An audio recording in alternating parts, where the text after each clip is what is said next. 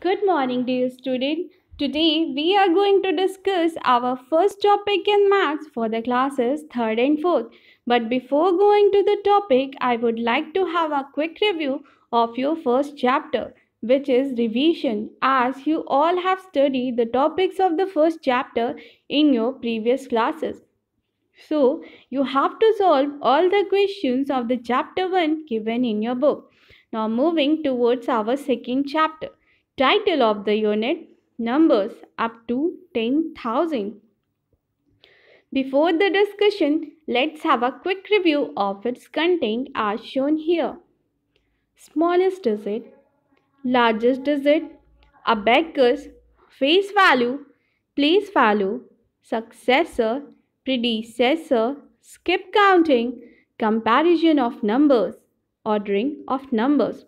Now, our first topic is 4-digit numbers. Till now, we have learned how to read and write 2-digit and 3-digit number. As we all are knowing about largest and smallest 2-digit number and 3-digit numbers.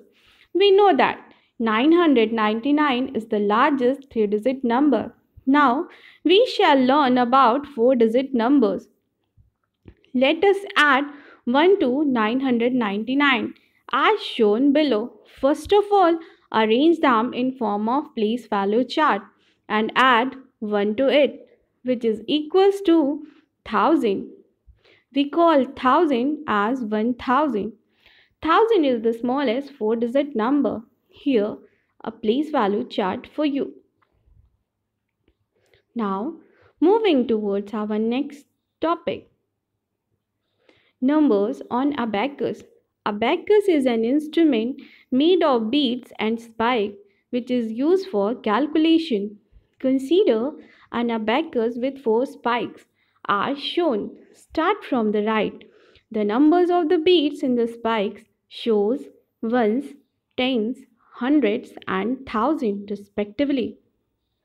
Here are some questions based on abacus. One I'm solving for you. Start from the place of ones, count the beads and write the numbers. Like at the place of ones, there are 5 beads. At the place of tens, there is 1 bead. At the place of 100, there are 3 beads. And at the place of 1000, there are 4 beads, which comes 4315. Now we have to also write the names of the number. I hope it will be clear to you. Now moving towards our next topic. Face value of a digit in a number. The face value of a digit in a number is the value of the digit itself at whatever place it may be. Thus, in the number 6897, the face value of 7 is 7, the face value of 9 is 9, the face value of 8 is 8, and the face value of 6 is 6. Now moving towards our next topic. Place value of a digit in a number. The place value of a digit in a number depends upon its position in the place value chart. Consider the number 7348. First of all, arrange them in form of place value chart as shown below. From there, you will be able to find out the correct position of numbers as shown. The place value of 8 is equal to 8 ones, which is equals to 8. The place value of 4 is equal to 4 tens, which is equals to 40. And the place value of 3 is equal to 300, which is equals to 300. The place value of 7 is equal to 7000, which is equals to 7000.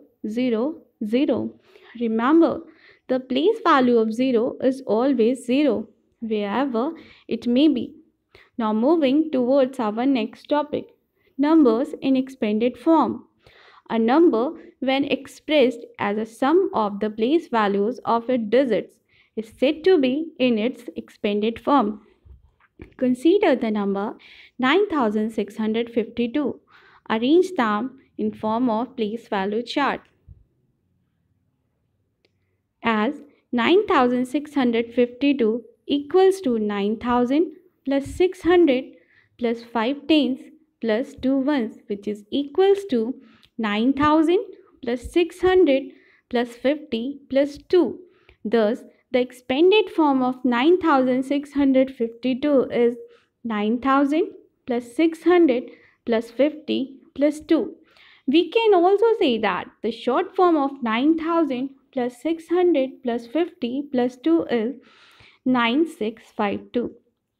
Now moving towards our next topic, successor of a number. The number that comes just after a particular number. Mark this word, just after a particular number is called its successor. Clearly, the successor of a number is 1 more than the number. Thus, the successor of 26 is 27. The successor of 953 is 954. Can you tell me the successor of 52? And so on. Now moving towards our next topic, predecessor of a number. The number that comes just before a particular number. Mark this word, just before a particular number is called its predecessor. Clearly, the predecessor of a number is 1 less than the number. Thus, the predecessor of 49 is 48.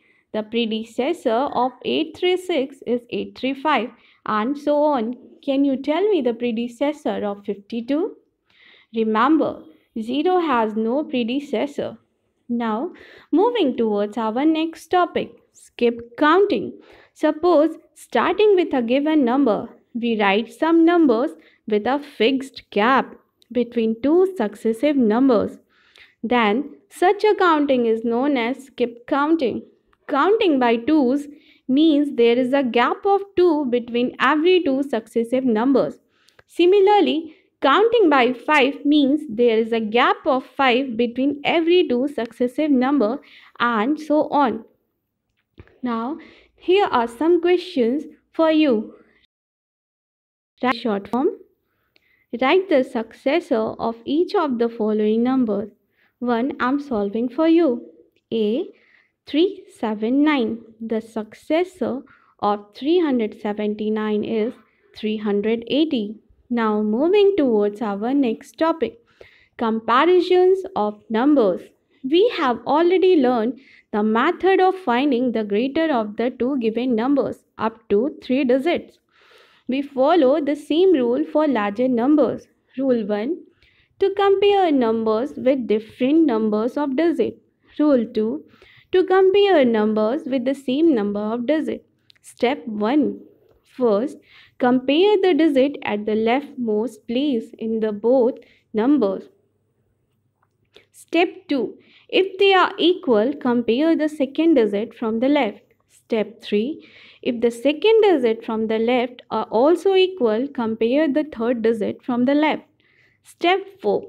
Continue until you find unequal digit at the corresponding places.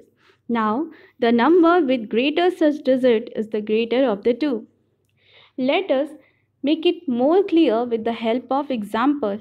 Let us compare 7,234 and 6,895.